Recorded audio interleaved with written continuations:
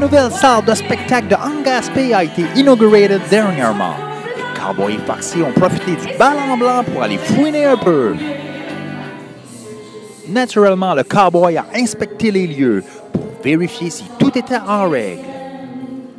Seul problème ce soir-là, pas de machine interact, juste du cash. Un peu de vente au noir pour rentabiliser le tout, j'imagine.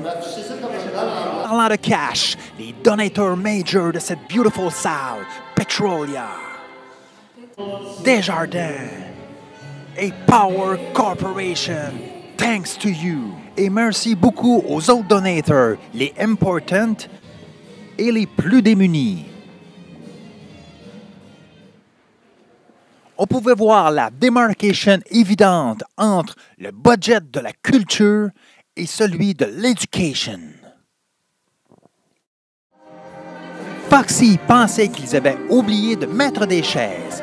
Mais non, Foxy, ce sont des chaises retractable pour avoir un big dance floor.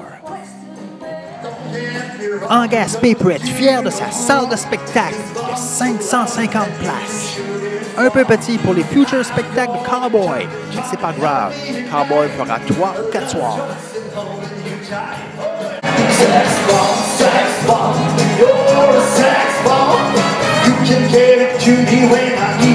Et le Cowboy est parti en satisfaction de ce qu'il a vu. C'était un reportage de Cowboy Jay, Cowboy News.